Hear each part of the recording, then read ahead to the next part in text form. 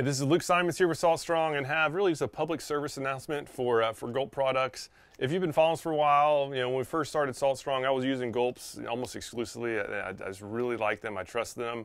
But for some reason, the formula changed a little bit, and so they were really soft, and it really became very expensive to use. And so I've really branched out. I've been testing out a lot of lures. Obviously, I do it for lure reviews, but even just for effectiveness and cost per fish. Going away from Gulps really did help. However, I do have some good news though, is I was in a store recently and I found one of the new packages that it feels like are back to the original type of material, where it's stronger, much stronger than before. So I'll give you some tips on how to find the good ones versus the bad ones. And as far as the actual, this is Gulp shrimp in here in one of these containers.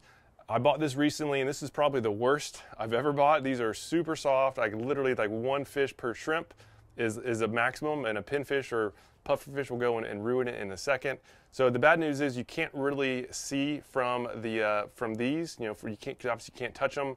So this is a guessing game. You got to hope for the best. But when they're in these individual packages, let me set this down. When they're in these individual packages, you obviously can feel them. And so some quick tips on how to make sure that you're getting the good ones and not the bad ones. First of all is that this one, you can see these packages, they're different. So this one here, this is the original, right? And you can tell because it has, this little color in the corner. It just has a totally different format. Basically, look in this bottom right corner. If it has a color there, that's an old package. These are always going to be good. And then if you have one of these new packages, right, you can see that it doesn't have the color down here. It's white. Some of these are bad. Actually, most of them are bad. But the good news is that they're starting to get good. So as far as the feel test, right, you can just literally just feel how strong they are. If they're dense, that means they're good. That means they're strong. That means you can catch multiple fish per bait.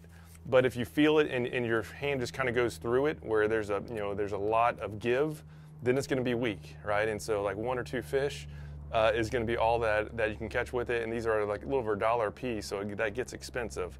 So if you see this type, it's going to be good, and if you see this one, definitely definitely feel it and make sure that it's not a soft one.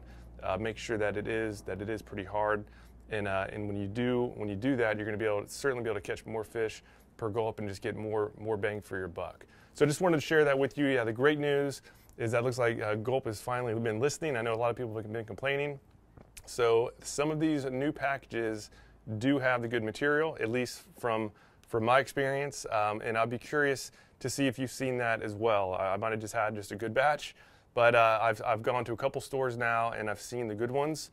All right, so just wanted to share that news with you so that you can get the most out of your money while out there pursuing some fun fishing. If you do have any questions, leave a comment down below. And if you have seen any other issues with these Gulp products, really the softness was the biggest issue I've heard over the past few years.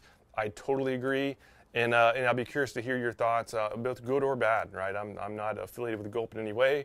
I'm just sharing my experiences and what I've seen lately. Thank you so much for watching this video. I'm down here in Miami. We're on a video shoot filming a tarpon mastery course. We got finished early, so I'm going fishing today, and I can't wait to explore some new territory. But yeah, thank you so much for your time and watching. Leave a comment down below if you have any questions. Otherwise, I hope you can get on the water soon and catch some big ones.